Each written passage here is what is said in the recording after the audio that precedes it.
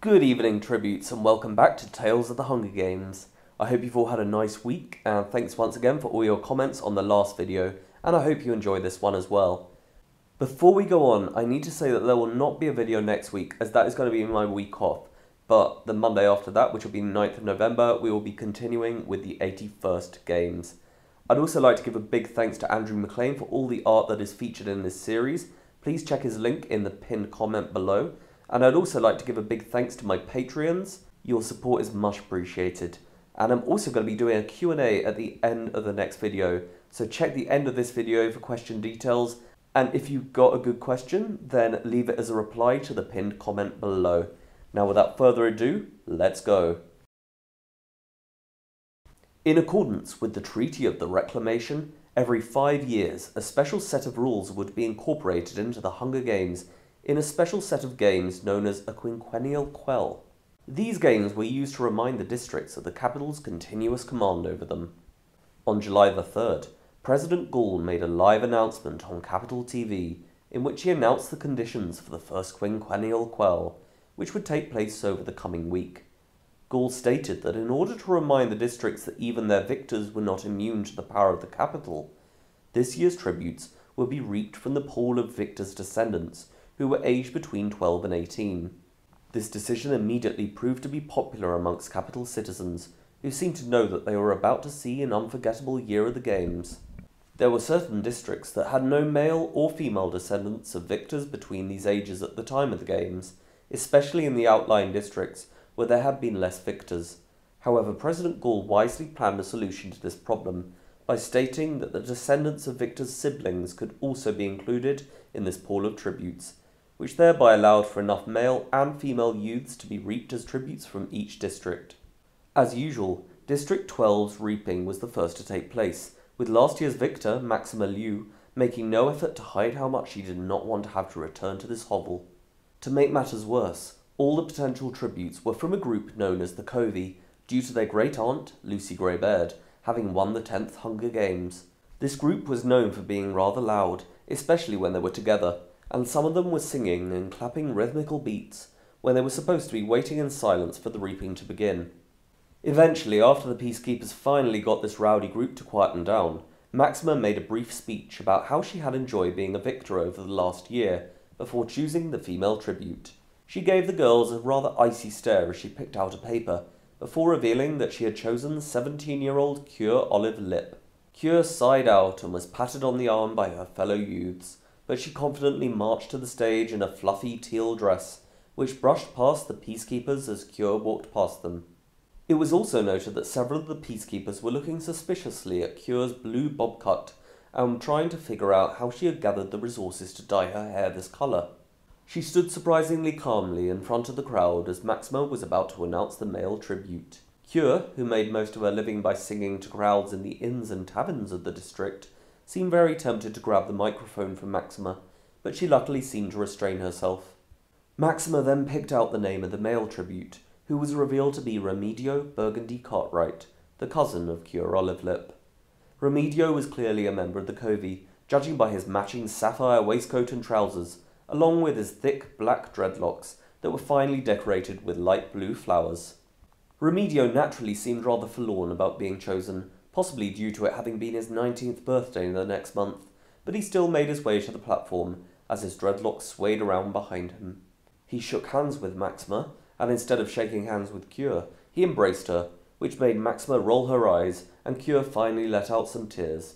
Maxima dismissed the remaining youths before leading Remedio and Cure into the town hall, and without saying another word to them, she quickly made her way to the train for the next reaping in District 11. Remedio Burgundy and Cure Olive were soon escorted onto the train from District 12 station, and even before they had finished admiring the fine decorations and riches that were present within the main carriage, the train was setting off for the capital. The pair quickly helped themselves to the food that had been provided, and they seemed too distracted to notice that their mentor, Gail Hawthorne, had entered the carriage behind them. According to the guard that was present at the time, Gail's face was a picture of bewilderment as he looked at his tributes for this year. Although Gale had lived in District 2 prior to the Reclamation, he returned to District 12 after the 76th Hunger Games in order to be the guardian to Crimson and Rue Malark after their parents' passing. Due to his experiences with hunting and fighting within the Second Rebellion, Gale had also been suggested for the role of mentor to this district, which he had been for the last 4 games. Shortly after meeting Remedio and Cure, Gale appeared somewhat annoyed by the fact that they were singing and bashing their hands on the mahogany table in order to make music, when he clearly wanted to talk to them about the upcoming games. Cure stated that neither of them had ever been hunting in their lives, and that their best chance of winning was to entertain the crowds and get gifts from sponsors. As they continued making this wretched noise, Gale pointed out that there was no guarantee that they would receive any gift, especially if they died in the bloodbath, and that these gifts could include weapons, so it was important for them to know how to fight with a weapon if they were lucky enough to get one. Although Cure began to sing once again, Remedio appeared to take heed of what Gale was saying, and he asked Gale what he would use in this carriage to kill someone. When Gale quickly gave several detailed answers involving a variety of implements, Remedio seemed more engaged, and he told Cure to stop singing so that he could hear. For the rest of that day, Gale spoke to the pair about what weapons were most effective in the arena, but he then spoke about the upcoming week and how they could possibly use their showmanship to their advantage in order to appease sponsors. The remaining reapings occurred as normal, with some more unpopular choices of tributes being made to represent their districts, but these tributes had to accept their roles nonetheless. The reaping for District 4 took place the next afternoon, with Maxima still looking full of energy, despite the arduous travels and trials that she had had to go through that day. Of the 3 girls who were eligible for the role of tribute from District 4, Maxima chose 16-year-old Adelaide McCain, the great-granddaughter of Farrell McCain, who won the 27th Hunger Games. She cried a little as she heard her name, and seemed reluctant to walk up to the platform. Eventually, the peacekeepers that were present had to take Adelaide by the arm and practically force her onto the stage, which made her cry even more. The only boy who was eligible to be chosen was Finnick Jr. O'Dare, the son of Finnick O'Dare, the winner of the 65th Hunger Games. Finnick Jr. was known for his infectious smile and bright curly red hair, the former of which he was still showing as he stood in the male reaping enclosure, despite the fact that as the only boy standing there, his fate was already sealed. As Maxima walked over to the bowl containing the male tributes' names, Finnick walked to the stage, which led Maxima to shout at him to stay where he was. He rather arrogantly told her that everyone knew that he would be chosen and that they may as well get on with it, which caused laughter throughout the crowd. Whilst Maxima glared at Finnick, a peacekeeper came over and stood directly behind him. Maxima then picked up the paper and read out Finnick's name. He pretended to act surprised and asked if Maxima was sure that she had read the paper correctly, but Maxima was not amused. Eventually, Finnick was escorted to the platform, and before even having a chance to shake his hand, Maxima stormed off the stage and back into the town hall. Finnick Jr. and Adelaide were quickly placed on the train to the capital, and before they could even sit down, their mentor, Annie Crester, rushed into the carriage in a flood of tears and embraced Finnick. He quickly told Annie not to cry, and she informed him that his father would have been so proud of him for his bravery during the reaping. Finnick then introduced his mother to Adelaide, and the train set off. Annie started talking to Adelaide and Finnick about the upcoming week, but within a few minutes, Adelaide left the carriage and, according to a guard, she was sat rather moodily in the corridor. Finnick came and spoke to Adelaide, and before he could finish asking her what was wrong, she stated that Annie obviously did not want her to win, as she was not Annie's child. However, Finnick told Adelaide that they needed to be each other's allies, and that although she may be correct to some degree, Annie would do everything that she could to help Adelaide be a strong fighter, so that she could protect him as well as herself. This talk seemed to alleviate Adelaide's mood, and she returned to the carriage, where Annie briefed them on how they should interact with the careers. She reminded them to seem as confident as possible throughout the training and not show their fear. Yet before the sun had even set, Annie seemed tired, and so she retired to her carriage. For the rest of the evening, Finnick and Adelaide looked out of the window at the passing light, and they spoke about how their lives might be different if they managed to return to District 4. The next day, the hotly anticipated parade took place in the Avenue of the Tributes. Remedio Burgundy and Cure Olive spent the first part of the day being groomed for the parade by their stylist, Aisha Monti. However, neither Remedio nor Cure were pleased with Aisha's idea to dress them as a doctor and a nurse, and when Remedio refused to let Aisha cut his dreadlocks, she walked out of the stylist's quarters, allegedly saying that she no longer cared what the pair looked like, but they could work on their own clothes. Meanwhile, Cormac Plinth, who had never designed for District 4 before this year, decided to cover Finnick Jr. and Adelaide in various colours of seaweed and blue body paint all over, with only a few sparkling shells covering the important areas. Whilst Finnick allegedly did not mind this outfit, Adelaide was rather mortified to be covered in these materials, and even cried shortly before the parade in an effort to convince Cormac to change these outfits, but with no success. However, once their chariot started down the parade, Finnick quickly appeared to convince Adelaide to make a good impression, and they both waved at the cheering crowd. A few electric sparks flew from the outfit of Pixel Plumber from 3, who was just in front of Finnick and Adelaide, which not only scared Adelaide, but also the horse that was pulling their carriage, yet Finnick continued to grab Adelaide's hand while stroking the horse. Despite a few cautious sounds from the audience, who appeared to notice that the District 4 tributes might be in trouble, Finnick proved himself capable of calmly keeping things together, with Caesar Flickerman, who had been invited back to commentate on this year's Quell, mentioning that in this respect, Finnick was just like his mother. There was also some more chaos further down the parade, when Dylan Mitchell from 11 had pulled on Remedio Burgundy's dreadlocks shortly before they mounted their carriages. Remedio punched Dylan in the face, and they were quickly pulled apart by the peacekeepers. Although Dylan's nose was bleeding during the parade, he covered it up with a leaf from his outfit. Behind Dylan's carriage was that of Remedio and Cure, who had appeared to dress themselves as surgical doctors, with teal hairnets, face masks and aprons that were traditionally used during operations that took place in the district. At first, these outfits mustered a groan from the audience, some of whom allegedly stated that the pair had clearly made no effort. But when they were halfway down the parade, they suddenly ripped off their hairnets to reveal Remedio's dreadlocks and Cure's jet black curls, which were covered in fascinators of a range of blue colours. As the audience suddenly started to pay attention to this pair, they pulled off their face masks, to show that they were both wearing teal lipstick. They finally ripped off each other's aprons to reveal puffy tulle outfits in a variety of bright blue colours, before joining their hands together and raising them into the air. These further reveals gathered mass applause from the audience, with Eugenia immediately stating that she would wear either of these outfits, and Caesar jokingly agreeing. The pair were subsequently voted as best dressed by Anderson Fashion, which allegedly made Aisha Monti furious. The training began the next day, and for this special year, the mentors were allowed to watch their tributes from the assessor's box. Allegedly, Beatty Latier, Annie Cresta, Michelle Onassis, and Gail Hawthorne socialised together, and they spent most of this time discussing their tribute's strengths and weaknesses together. Charma Bocelli and Chiffon Malone, both from 1, worked alongside Rucius Galloway and Herminia Monto, both from 2. The quartet seemed to seize any opportunity that they could in order to intimidate the other tributes. They also practiced fighting together in order to improve their own skills whilst assessing each other's. During the first day, Herminia tried to befriend Remedio and Cure, as she had mentioned to the other career tributes that it would be good to have at least one of the more medical tributes on their side, in case they received injuries within the arena. However, Cure quickly pointed out to Herminia that she had heard the negative comments that Herminia and the other careers had been making about their parade outfits, and so she was not interested in this alliance with them. Finnick Jr. watched this altercation between Cure and Herminia, and he seemed rather impressed by Cure's bravery to stand up to one of the careers like this. As Herminia rather angrily marched back to her fellow careers, Finnick saw Annie and Gail standing together and discussing what had just happened. He therefore introduced himself to Cure and Remedio, and they instantly seemed to build a strong rapport with each other. Finnick showed them how to use a trident, whilst they demonstrated the best way to sew up a wound that could be created by this weapon.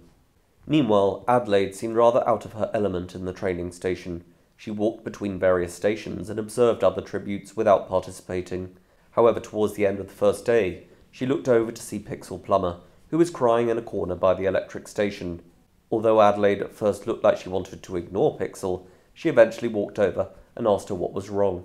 Pixel stated that she missed her son, Button, who was only 6 months old. Adelaide spoke to Pixel and asked her about Button. Although this appeared to upset Pixel at first, it gradually seemed to lighten her mood, and after Adelaide told Pixel a little about what she was worried about as well, Pixel appeared to be reassured to some degree. Apple Goldstein, from 3, came over to tell Pixel and Adelaide that he had managed to rewire an electrical circuit to create a rather crude picture from its lights, which he showed to the girls, and it made Pixel laugh, although Adelaide tried to hide her amusement. The next day, Cure and Remedio practiced with the swords and spears, although they quickly seemed to find this difficult, and so they spied on Polly Berwick from 8, in the material station and tried to understand how she was able to stitch clothes together so quickly from the different fabrics.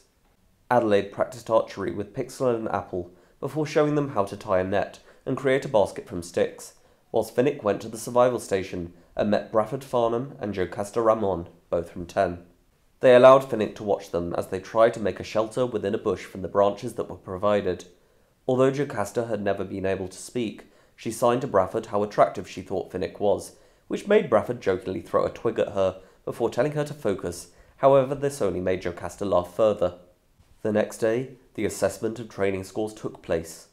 Finnick Jr. showed his best skills with the trident, and he was pleased to be the joint highest scorer with a score of 10, which was also received by Charmer and Rucius.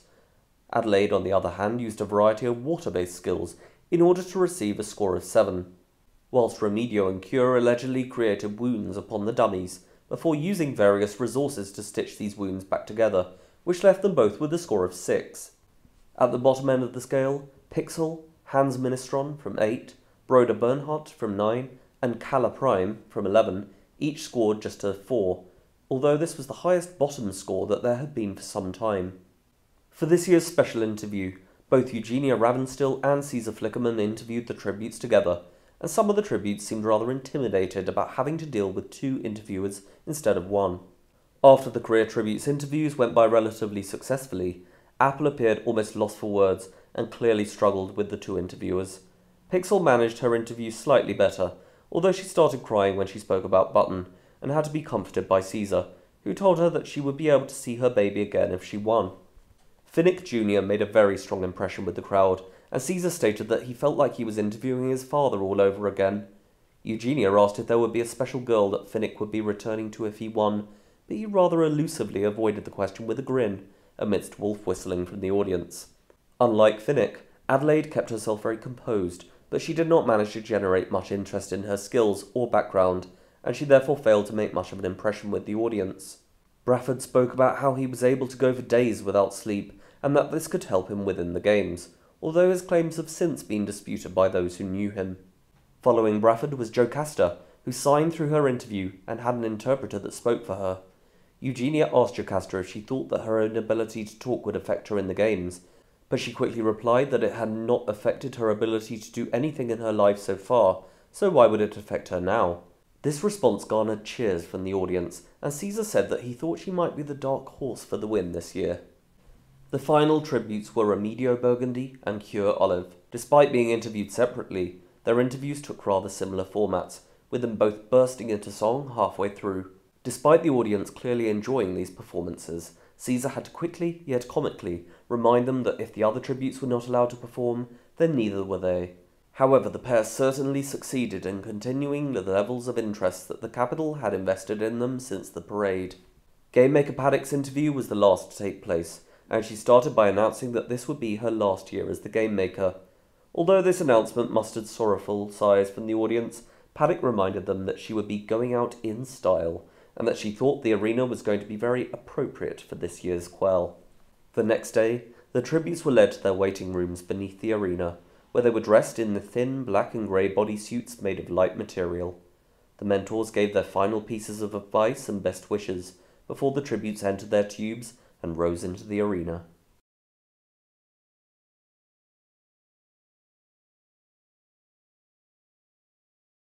This year's games took place in an arena known as the Clockface of Doom.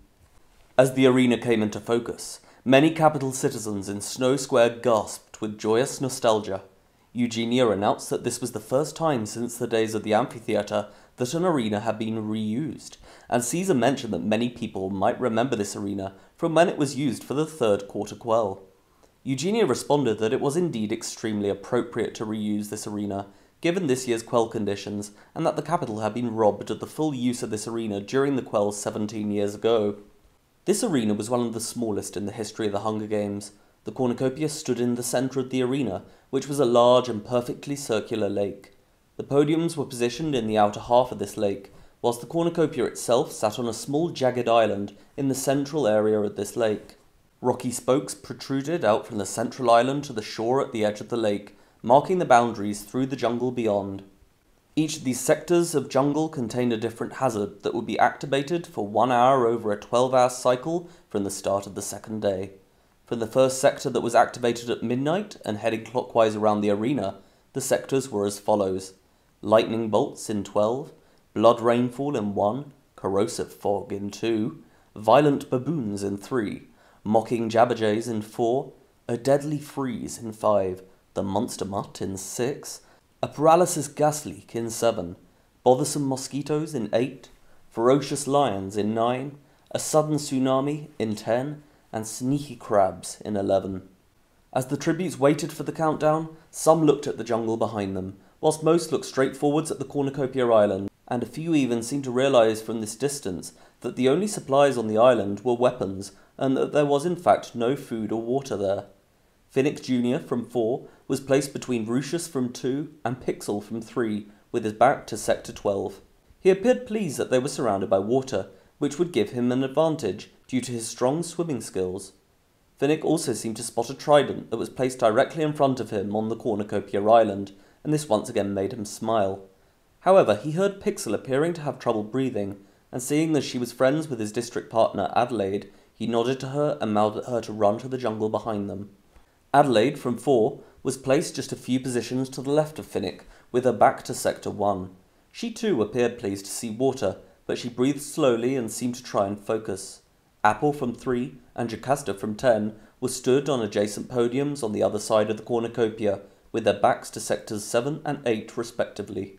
Although they both seemed worried, they found themselves making eye contact, and given that they had already made friends with each other's friends, Jocasta pointed to Apple and signed allies, which he appeared to understand as he nodded.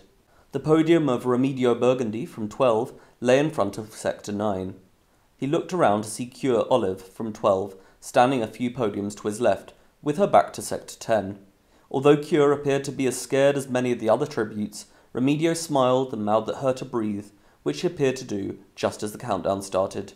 This countdown was only 10 seconds long, which appeared to surprise the tributes and even Eugenia, who quickly pretended to get herself ready for the games, and almost as soon as she and Caesar had finished enticing the crowd, the gong sounded. Link Larsen and Veronica von Altgott, both from 5, Broder Bernhardt from 9, and Calla Prime from 11, all immediately dived or jumped off their podiums in the direction of the jungle behind them, albeit at various speeds, with Veronica being the first to make it to the jungle, which he subsequently sprinted through. Meanwhile, the vast majority of the other 20 tributes dove into the water in the direction of the spokes, which they could use to run to the cornucopia, with some of the more aquatically challenged tributes bombing off their podiums and feebly splashing towards the spokes. Finnick tore through the water and was the first tribute to reach a spoke, which also helped him to be the first to reach the cornucopia island. Adelaide managed to mount the adjacent spoke shortly after Finnick. However, just as she stood up and started running, Splinter Jordan from 7 grabbed onto her leg, which caused Adelaide to fall onto the spoke and rather painfully graze her head before sliding into the water. Splinter mounted the spoke and ran along it towards the cornucopia as Adelaide looked on. Finnick quickly grabbed the trident and looked at other weapons around him that he could take. However, he seemingly failed to notice that Splinter had also reached the island and grabbed an axe, whilst now looking at Finnick with a determined grin. Although the chaos was just beginning around them, Adelaide screamed Finnick's name loudly enough for him to turn around, just as Splinter swiped her axe at him. Finnick jumped back and was only minorly cut on the arm by Splinter's axe, but he proceeded to launch his trident through the air, and it hit Splinter through the chest, which sent her to her knees. Finnick suddenly heard shouting coming from round the corner of the island, and as he grabbed the trident from Splinter's chest, he looked around to see Rucius from 2, continually stabbing Polly from 8 against the rock. As other tributes were making their way to his position along adjacent spokes, Finnick grabbed a nearby spear, before running with both weapons along the spoke that Adelaide had just mounted. She and Finnick then ran towards the jungle of Sector 1, where they could just about see Pixel and Brafford from 10 beckoning to them from within the trees. Meanwhile, on the other side of the cornucopia, Apple and Jocasta had both dived straight into the water, and they quickly mounted their nearest spokes as quickly as they could. However, when Apple almost reached the island, Herminia from 2, who had already grabbed a spear from the other side of the island, came running around the side of the cornucopia to see Rucius stabbing Polly. Yet Herminia then looked up and saw Apple just a few meters away, and so she threw her spear at him. Before Apple could properly turn around, the spear hit him through the chest and he fell backwards into the water, which led to him drowning within a minute of this injury. Jocasta had been so intent on reaching the island that she did not even notice that Apple had been hit. Although she made it safely to the island and even managed to grab a sword, Charmer, from one, quickly appeared around the corner of the cornucopia, and just as Jocasta appeared ready to run from Charmer, he shot an arrow at her head, and she collapsed to the ground, before Charmer took the spear from her hands and got ready to defend the island. During this time, Remedio Burgundy and Cure Olive had both dived into the water when the gong sounded, and they swam surprisingly quickly. Although the tributes of District 12 are traditionally poor swimmers, it later emerged that they had often snuck out of their district illegally and swum in a nearby lake. They both made it onto adjacent spokes relatively quickly, although just as Cure began running, she failed to notice that Sycamore Jordan, from 7, who had been on the podium next to her, had mounted the spoke as well and was chasing up quickly behind her. Sycamore then proceeded to tackle Cure onto the spoke, and she screamed as she fell against the rock. Although Remedio had been intent on reaching the cornucopia, he looked aghast as he saw Cure being attacked by Sycamore. Furthermore, when Remedio noticed that Polly was being stabbed by Rucius in the area where he would reach the island, he quickly dove to his left, across the water, and towards where Sycamore was now trying to strangle Cure. Cure appeared to be trying to push Sycamore away, but he continued pushing her head into the rock. Yet when Remedio was within meters of them, Cure quickly pushed her knee into Sycamore's groin, and although he shouted in pain, he remained on the spoke and looked at Cure in an extremely vengeful manner. Cure was trying to scurry backwards from Sycamore, but Remedio finally reached the spoke, and as Sycamore ran towards Cure, Remedio grabbed Sycamore's leg, which made him fall against the rock and then into the water. Cure, who seemed extremely relieved to have just been saved by Remedio, noticed that the central island was too chaotic and not worth approaching. She saw Jocasta being stabbed by Charmer, but then looked beyond and saw Finnick and Adelaide running along the spoke towards the jungle of Sector 1. Cure grabbed Remedio's hand and led him across the spoke to the shore of Sector 9. They ran around the beach into Sector 1, just as Finnick and Adelaide reached Pixel and Brafford in the jungle. The quartet were about to head off, but Finnick saw Cure and Remedio approaching them, and he told the others to wait, which they proceeded to do. Once Cure and Remedio caught up with them, all 6 of the group ran as quickly as they could through the jungle. The group continued through Sector 1, with Finnick and Brafford chopping the undergrowth with the trident and spear, and hence leading the way. The heat started to become rather intense, and Finnick found himself cutting through his top, with Cure jokingly calling him a show-off. They travelled for almost an hour, by which time Remedio's dreadlocks had started dripping. Adelaide then insisted that they take a break and rest for a while. The group proceeded to do so, and they reviewed what had already happened and who they had seen die earlier. Pixel cried when she heard that Apple had been killed, whilst Brafford also appeared forlorn that Jocasta had died. During this conversation, Remedio noticed that Pixel was staring intently through the sky. Remedio asked Pixel what she was looking at, and she claimed that she could see the curve of the force field not far ahead of them. Finnick stated that the arena would have to be much bigger than this, and that she may be mistaken. But as the group looked at this spot on the perimeter and surveyed the surrounding area, Adelaide confirmed that Pixel was right. This surprised the group, and Brafford argued that the arena could not be this small. Pixel grinned and told him that he could keep running towards the force field and maybe find out. But at this point he accepted what Pixel had theorized, and she stated that when it got darker, they would see the perimeter more clearly. Adelaide mentioned that maybe they should continue to travel further from wherever the careers may be, but Cure looked around the small clearing that they had just stopped in, and she claimed that if they took turns keeping watch, this area could be rather secure. They therefore rested and took turns keeping watch over the surrounding paths for the next few hours. Adelaide mentioned that if there was no food or water in the cornucopia, then surely there should be some in the jungle. She asked if anyone would be willing to hunt with her in order to find some food or water, but just as the others were trying to come up with excuses to not leave the clearing, the ringing of descending sponsor gifts was heard. Pixel received some matches, and Finnick and Adelaide were gifted with a spile. After seeing an attached note that said "Drink up" from A, they realised that this device could be used to extract water from the inside of various trees. As Adelaide instantly started using the spile, 2 large loaves of bread were sent down for Brafford, and minutes later, Finnick described the amount of fruit that arrived for Remedio and Cure as being a small orchard. Although a cannon sounded shortly after the group received these sponsor gifts, they seemed to ignore it, as they were rather elated by what they had received, and they soon agreed to share these gifts with each other. Pixel proceeded to start a fire, and as the sun set, they continued to keep watch, while sharing stories of their home districts and lives before the games. When it became darker, Pixel was proved to be correct, as the boundary was clearly visible, approximately 200 meters from their location. Later that evening, Remedio, Cure, Finnick and Bradford started to sleep, with Pixel and Adelaide keeping the first watch. At midnight, the portraits of Apple Goldstein from 3, Sycamore Jordan and Splinter Jordan, both from 7, Hans Ministron and Polly Berwick, both from 8, and Jocasta Ramon from 10, were shown in the sky. 6 tributes were dead, which was less than the 8 who had died on the first day when this arena had been used before. This therefore meant that there were still 18 tributes remaining. A tear dropped from Pixel's eye as she saw Apple amongst the fallen tributes. Adelaide went to put her hand over Pixel's shoulder, but just as she touched her, they jumped at the sudden sound of a lightning bolt coming from their right in Sector 12. This woke up the others in the group, and Bradford, who had only closed his eyes a few minutes before, asked what was happening. Pixel replied that she did not know, but the lightning started to become louder and more frequent. Finnick and Remedio stood up for a better view, and as they looked through the night sky, Cure played with the Remedio's dreadlocks and joked that he would need to be careful of the lightning.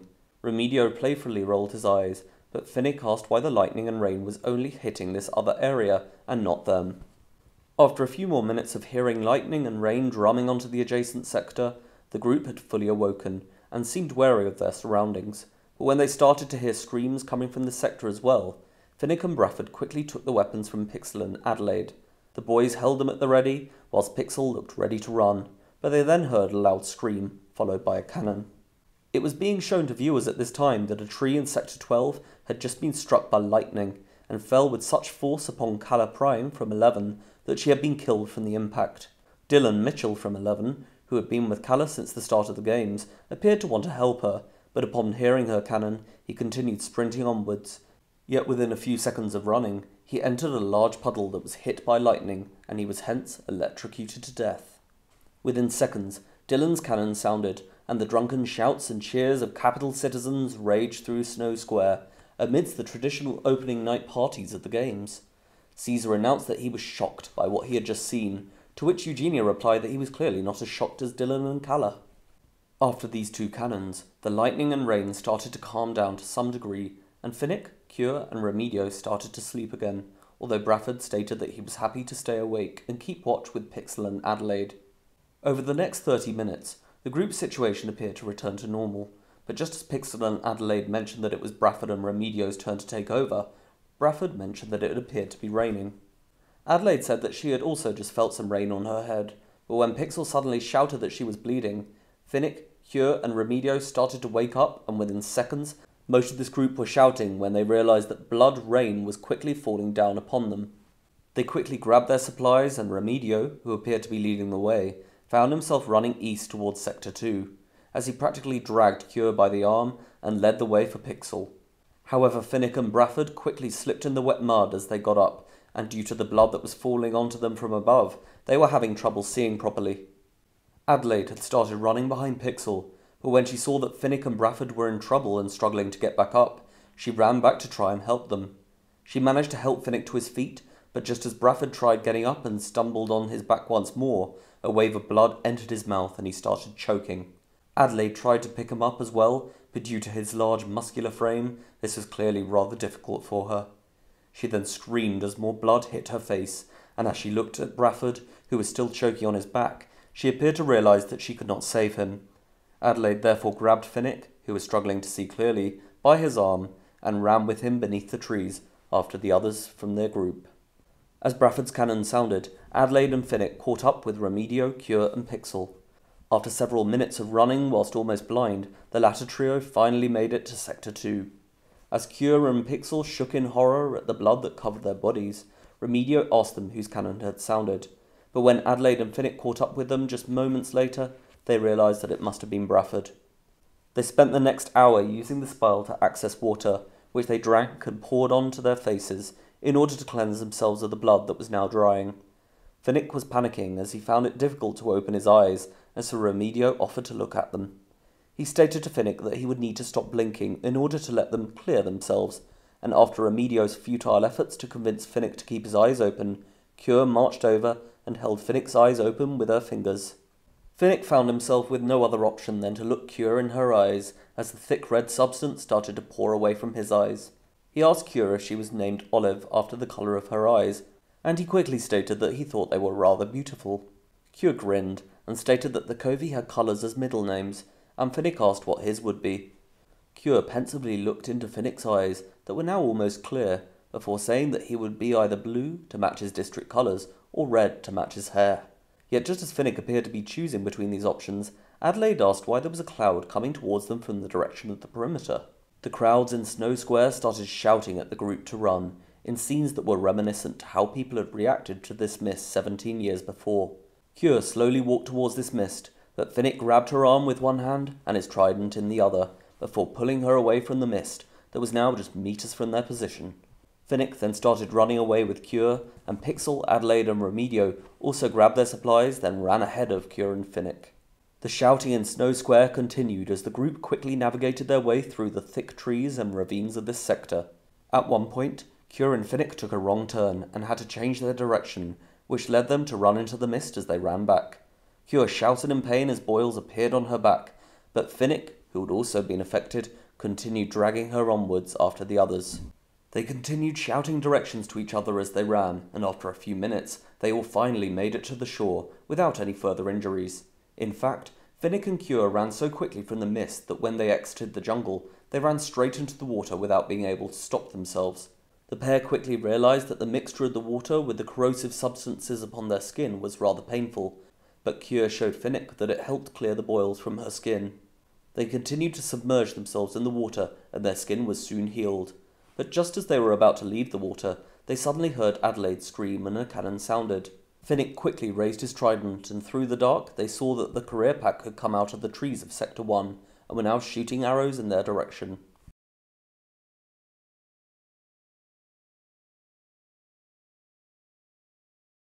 Pixel screamed and ran down the beach to Sector 4, whilst Remedio readied his spear at Herminia and Rucius, who had just come out of the trees and were running up the beach towards Remedio.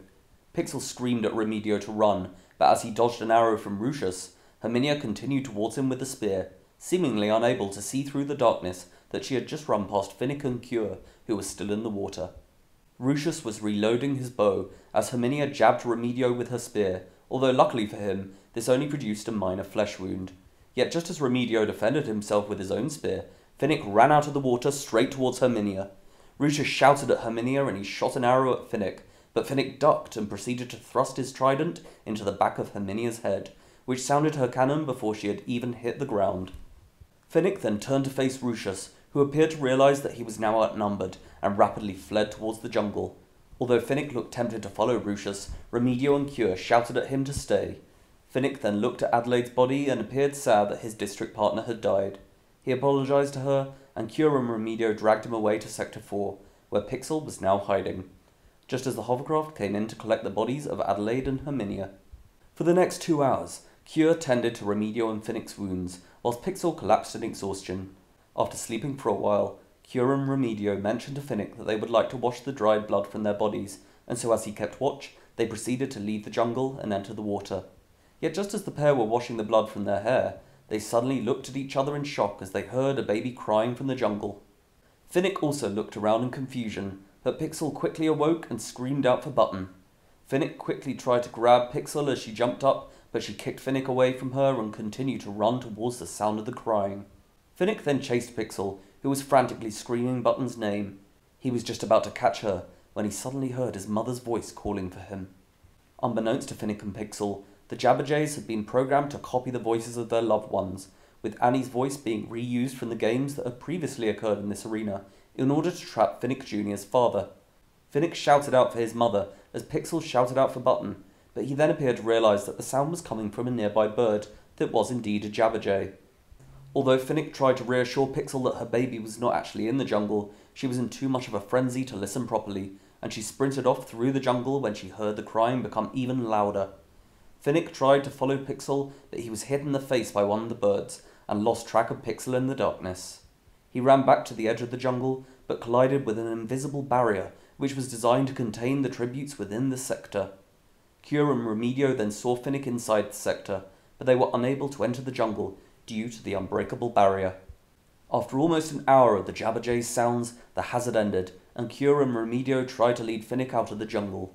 Although Finnick was clearly in a state of shock from his experience over the last hour, he started to reanimate, and stated that they needed to find Pixel. He proceeded to run through the jungle, and Cure and Remedio immediately ran after him. Yet due to Finnick's disorientation from the Jabberjays, he ran at a different angle, and instead of heading further into Sector 4, he ran straight towards Sector 5. Finnick unknowingly entered Sector 5, and Cure and Remedio, who seemed a bit worried about shouting too loudly, continued to chase after him. Yet when they caught up with Finnick, he stated that it was becoming rather cold, and he quickly tried to cover his bare skin, whilst Cure and Remedio also appeared to notice the low temperature. Finnick sprinted off again in search of Pixel, and Cure shouted at him to stop and wait for her and Remedio. She then said that Pixel might now be on the beach, and so they should wait for her there. Finnick, who was now starting to shiver, agreed. They began to walk backwards, but Cure noticed that one of the small lakes behind them had suddenly frozen over, and the surrounding plants were also turning a frosty white. This in turn made Cure stand still in tense thought, just as the boys also appeared to observe that the ice was making its way towards them. Finnick shouted that they needed to run, but as the trio started towards the beach, Cure and Finnick apparently failed to notice Remedio tripping on a branch and falling over. Without even letting out a sound, his body suddenly began to freeze against the floor, and as he tried to move his arms, the frost spread all over his body and froze his limbs completely still. Remedio was subsequently unable to move, except for his eyes, which were manically moving around in their sockets. Even his dreadlocks, that now had real icicles forming all over them, had frozen against the ground. Cure and Finnick almost made it back to the beach, but they too were caught by the invisible wave of frost, with Finnick tripping and falling to the ground, which froze his hands against the earth, whilst Cure remained upright and was frozen in a running position, with only her eyes darting around in a frenzy. The crowds in Snow Square murmured in confusion at what had just happened, and there were many people asking if the trio were dead, while other viewers correctly stated that no cannons had sounded. As no other real action was happening in the arena at the time, the camera switched to the studios, and Caesar quickly interviewed Game Maker Paddock in order to shed some light on this situation for viewers. Paddock informed the audience that these tributes had fallen foul of the deadly freeze, which meant that although they were alive and their vitals were working fine, they were now frozen by a special kind of cryogenic ice that rendered them unable to move until Sector 5 deactivated at the end of the hour. Caesar mentioned that they had not seen this last time, but he also asked if Paddock was sure that these tributes would not die from the cold, to which she replied that the monkeys that this ice had been tested on were all fine, but this would not stop other tributes from walking along the beach and maybe taking aim at them with their weapons. Indeed, as the hour went by, the cameras of the sector focused on the eyes of each of the three tributes, and as Cure appeared to spot Duncan Peroni and Broder Bernhardt, both from 9, walking along the beach in front of them, the terror in her eyes was extremely apparent. Luckily for Cure, this pair failed to notice her, and they continued bickering about whose turn it was to hold their spear. However, towards the end of this antagonizing hour, the eyeballs of the three tributes were seen to follow the sound of footsteps that was coming through Sector 4, along the edge of the frosty area. Unfortunately for them, they were not able to properly move their heads and see who this was walking past them, but viewers saw that this was Pixel, who had come back from the depths of Sector 4, after finally appearing to realize that she had been tricked by the Jabberjays. Pixel looked deeply perplexed by the frozen bodies of her friends, and seemed to be looking up, possibly for the hovercraft. She headed around to the beach and shouted Cure and Finnick's names at them, but they were unable to move. Yet just as she was trying to assure them, she looked to her left and screamed. Link Larson from 5 was running across the beach towards Pixel, who had just spotted him. She shot a glance at Cure and Finnick, before seeming to realize that if Link attacked her, he would also be able to attack Cure and Finnick shortly afterwards. Pixel panicked, but then ran across the beach and into the jungle of Sector 6. As Link ran past Sector 5 and after Pixel, he seemed to not notice the frozen tributes, and just as he entered Sector 6's jungle, the frost appeared to melt from the ends of Cure's fingers, and she found much to her relief that she was able to start moving them as well. Meanwhile, in Sector 6, Pixel had quickly hidden in a bush just meters into the jungle, and Link ran straight past her. As Pixel watched him continually running away, she ran back out of the jungle and across the beach to where her allies were gradually unfreezing. Pixel watched with joy as she saw Cure's face return to its normal colour. Cure let out a quiet shriek before stating that this was the most horrible experience of her life so far. After a minute, Cure's legs finally unfroze, and Pixel helped her walk out of the jungle, just as Finnick's hands started moving as well. Once Finnick was unfrozen, he immediately waved his arms around and stated how nice it was to move again, before making his way back to the beach. Remedio, who had rather badly injured his knee, stumbled through the jungle. He instantly sat down on the sunlit beach and said that he would never complain about being sunburnt again. Although the three frozen tributes were clearly pleased to be able to move once again, they still seemed rather shaken, with Cure suddenly crying after a few minutes before tearfully thanking Pixel for distracting Link. A few minutes later, whilst they were drinking some of their water, a cannon was heard, and this was revealed to belong to Link when he was found and ripped apart by the monster mutt in Sector 6. As the group watched the hovercraft retrieving the parts of Link's body, Pixel nodded and grinned as she said "tick-tock" to herself. The others asked Pixel what she meant, and she replied that the hazards were flowing through each of the sectors of the arena, like a hand through a clock. She continued that they had rather stupidly just spent the night following the hazards, before saying that Beatty was right. The others asked her what this meant, but she refused to say any more. However, it soon became clear to them that Pixel was correct about the design of the arena. Remedio yawned and said that they needed to sleep somewhere. Finnick asked Pixel if Sector 5, which had just frozen them, would now be safe, to which Pixel nodded and said that it would be for the next 11 hours. The group therefore spent about 40 minutes heading through this sector until they were close to the perimeter. Once they were happy with their location, Finnick agreed to keep watch for the first 2 hours so that the others could sleep properly. They proceeded to take turns sleeping and keeping watch, with only one cannon sounding over the next few hours, which was revealed to belong to Salem Cast from 6, when he was hit by the tsunami of Sector 10. By the early afternoon, they had all slept to an adequate extent, and just as they were starting to eat, Finnick stated that he had a plan to kill more of the careers.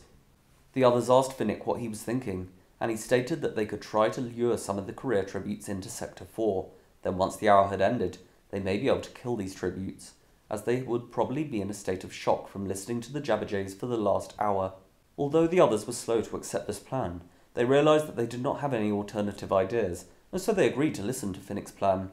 The group rested at the edge of Sector 5, next to the beach in Sector 4. When they heard the cries of Baby Button, Annie Cresta, and various members of the Covey, Finnick asked if everyone knew what they needed to do, to which they each nodded. Remedio and Cure then walked onto the beach and proceeded to have an argument with each other, whilst Finnick and Pixel carefully looked out for any movement within the jungle of the other sectors. Both Remedio and Cure acted surprisingly well, with Veronica from 5 even laughing whilst watching this argument from up a tree in the jungle of Sector 1.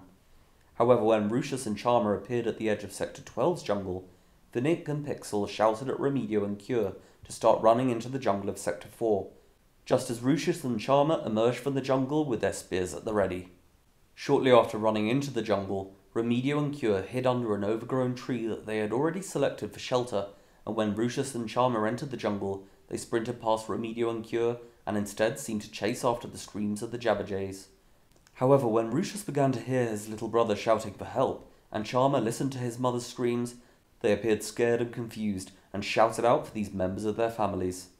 The hour went by, and when the sound of the Jabberjays finally ended, Finnick and Pixel quickly found Remedio and Cure. Finnick gave Remedio the spear before asking him which way Rucius and Charmer had gone. As the boys ran off in the direction that Remedio said, Pixel looked after Cure and took her back to the beach for some fresh air. Within a minute of running, the boys found Charmer, who was covered in black feathers and cowering on the ground. Finnick immediately ran towards Charmer, who looked up, but before he could even grab his weapon, Finnick had stabbed the trident through his head and a cannon sounded. Remedio even thought that he could hear Rucius running away in the distance, and he ran in this direction, but to no avail. Unbeknownst to Remedio, Rucius had actually withstood the mental anguish of the Jabberjays rather well, possibly due to his training at the academy, and he therefore ran into Sector 3 as soon as the hour had ended. The boys returned to the beach and saw Charmer's body being retrieved by the hovercraft. Pixel quickly stated that she did not want to stay on the beach, as she felt vulnerable in this location, but at the same time, she did not want to head into the jungle, due to the hazards and opaque forests. Finnick gestured towards the central island and stated that it was the only place that matched her preferences. Although Pixel was a little worried about being in the centre of the arena, Cure pointed out that it was actually rather advantageous, as they would be able to see other tributes coming from in the distance. The group therefore made their way to this island, and as the sun set, They rested within the cornucopia itself and ate some food. When Sector 8 was activated, they heard a cannon, which was shown to viewers to belong to Broder Bernhardt from 9, when Duncan Peroni, also from 9, became annoyed by the mosquitoes that were biting them, and when Broder continued to moan about the bites that she was receiving, Duncan lost his patience with Broder and stabbed her through the head. However, Duncan then walked into Sector 9, and within minutes of the sector activating, he had been mauled to death by a particularly violent lion. Duncan's cannon sounded, but just as his body was being taken by the hovercraft, another cannon sounded, which confused the group, but was shown to be that of Veronica von Altegot from 5, when she walked away from the sounds of the lions into Sector 12, through the darkness and straight into the lair of Chiffon and Ruchus, who had seen her coming. Although Veronica tried to run once she spotted them, it was too late for her to escape, and they quickly stabbed her to death. Finnick, Pixel, Cure, and Remedio continued to rest on the central island, and they tried to figure out who was still alive apart from them. That night, the portraits of Chalmer Bocelli from 1, Herminia Monto from 2, Adelaide McCain from 4, Link Larson and Veronica von Altegot both from 5, Salem Cast from 6, Duncan Peroni and Broder Bernhardt both from 9, Bradford Farnham from 10, and Dylan Mitchell and Calla Prime, both from 11, were all shown in the sky. At a total of 11 tributes, this was the single biggest daily death toll since the Reclamation, and apart from the group of 4 on the central island, only Chiffon, Ruchus and Vermont Didsbury from 6 were still alive. The group took turns keeping watch and sleeping through the night. Despite several false alarms that someone was approaching them, the other tributes remained where they had been, and made no attempts to approach this group. By the time the sun rose, all the tributes had awoken, and the Central Island group ate and drank, whilst looking out to try and see any other tributes. Remedio sat down with Cure on a side of the island, and he said to her that he felt like he had seen this lake before.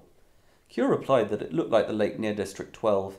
Remedio agreed, but much to the confusion of Capital viewers, he proceeded to joke that unlike the lake back home, skeletons would have no time to form by this lake, as a body would be removed as soon as its owner was dead. It was unknown if Remedio was referring to some kind of code, but Finnick then asked him to take the other side of the island with Pixel, and it is believed that he did this as he wanted to talk to Cure in a more intimate setting. Yet during this period of relative peace, Caesar went live to the control room, where Game Maker Paddock announced that she wanted to cause one final episode of action. Caesar sounded curious about what this would entail, and the central island started moving slowly in an anti-clockwise direction. Finnick, who had just sat down to talk to Cure, quickly stood up and asked what was happening. Cure appeared to be quite scared, but as the movement started to increase, Finnick called to Pixel and Remedio to hold on.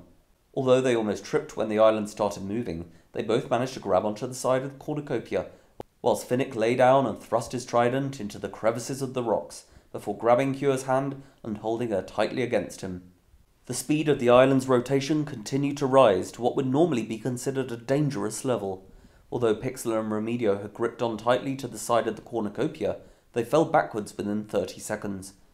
Pixel knocked her elbow rather painfully as she tumbled down the rock, but once she fell into the water, she only spent a few seconds beneath the surface, before emerging and gasping out for breath, then grabbing onto the nearest spoke as the island continued spinning.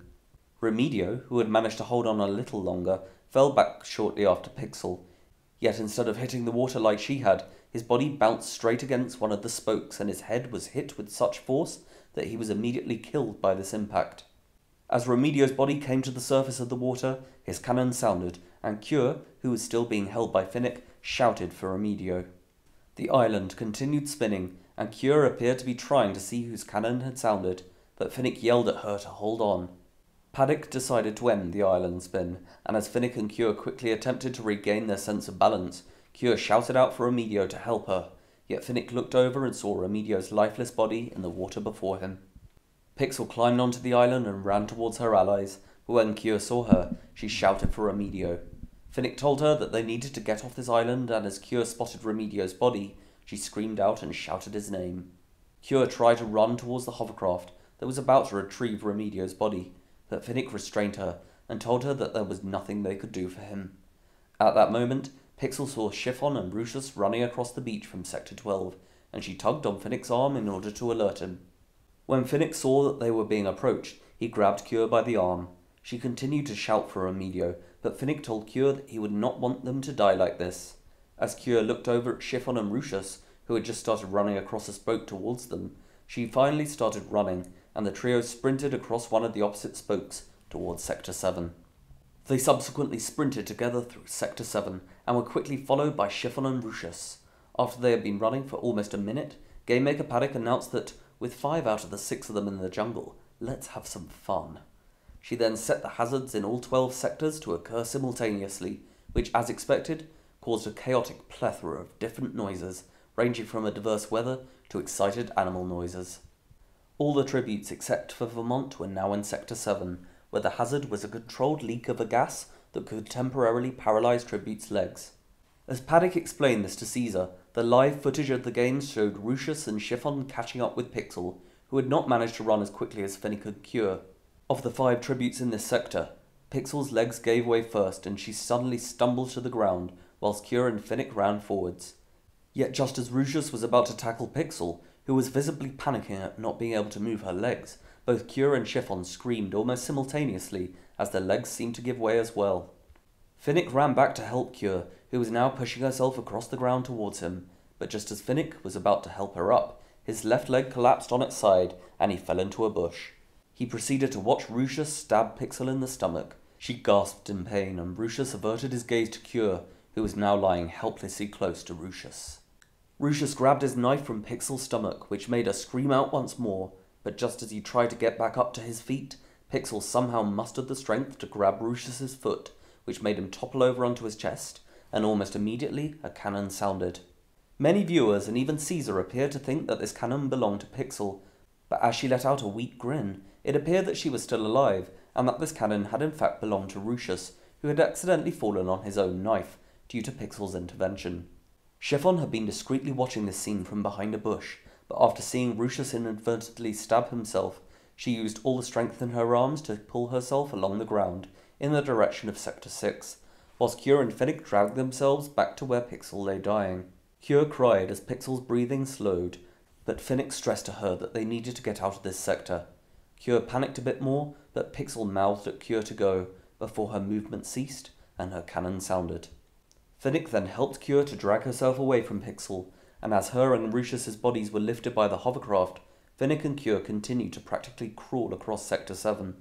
They became extremely muddy during this time, and Cure shouted out that she could not continue, but Finnick pulled her onwards, and after a few arduous minutes, they started to sense the feeling returning to their legs as they entered Sector 8.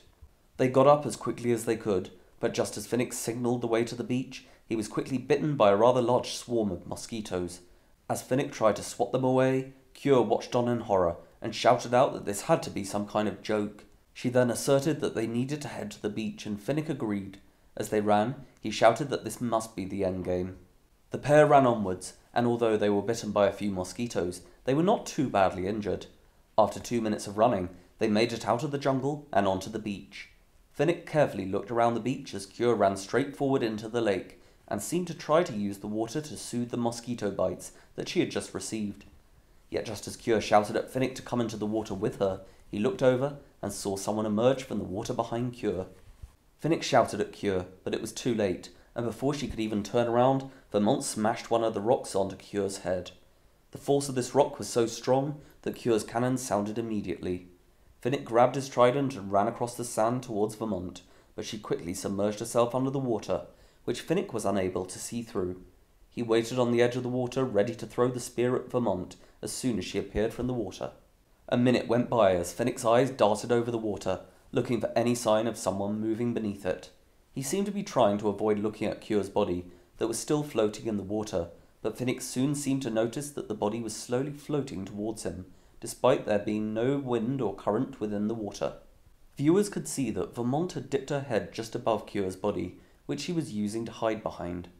Finnick carefully waded sideways through the water, and when he finally managed to spot Vermont, she tried to submerge herself against the water once again, but Finnick threw the trident immediately at her head, and as it hit her skull, her cannon sounded.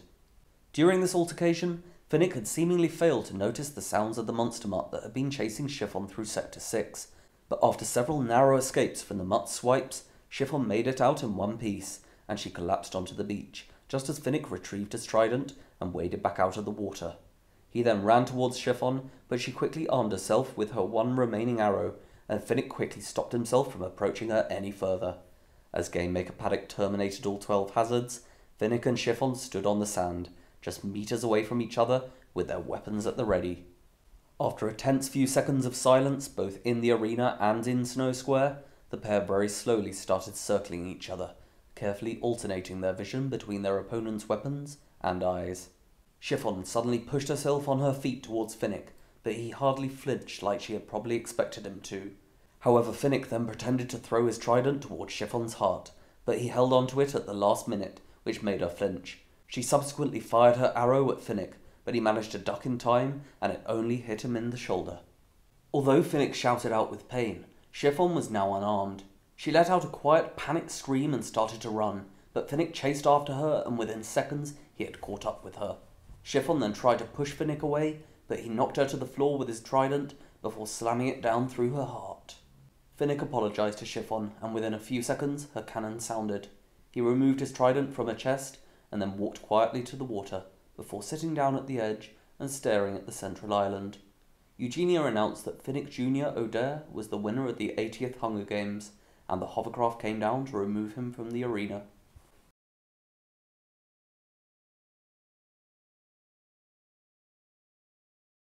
Following his victory, Finnick Jr. proved to be a very popular victor amongst both the capital and the districts.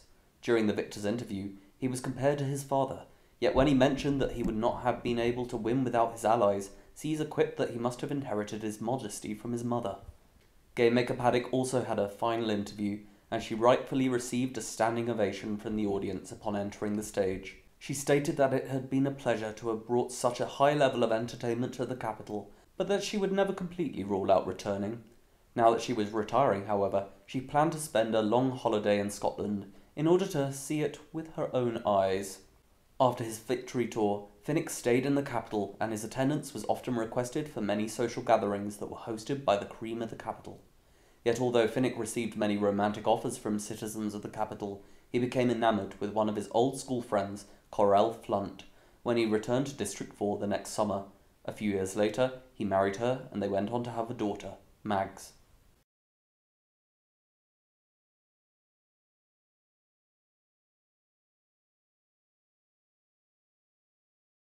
So thank you once again for watching, everyone. I hope you enjoyed. Feel free to leave your opinions, thoughts, theories, what have you, down in the comments. Also, I'm doing a Q&A in the next video, as I already mentioned, and I'm going to be doing 12 questions and giving the answers to them. I'm going to be doing 6 that are based on Tales of the Hunger Games, based on this series. I'm going to be doing 3 that are based on the Hunger Games in general, and 3 that are based on anything else that can be a question about me, about politics, about what's going on in the world, whatever you want. If you'd like to leave them in reply to the pinned comment below, I will look from there and I will select 12 that will be answered at the end of the next video. I'd also like to give a massive shout out to Andrew McLean once again for all the art that was included. We had quite a bit of fun coming up with President Gaull's physical description this week, so might include something like this in the future, but we'll see. And I'd also like to thank my patrons very much for your support. And also feel free to check the links in the description that are linked to this series. Next week there will not be any games, but next Monday, November the 9th, there will be. I hope that you'll have a great 2 weeks, and I will see you then. Toodles.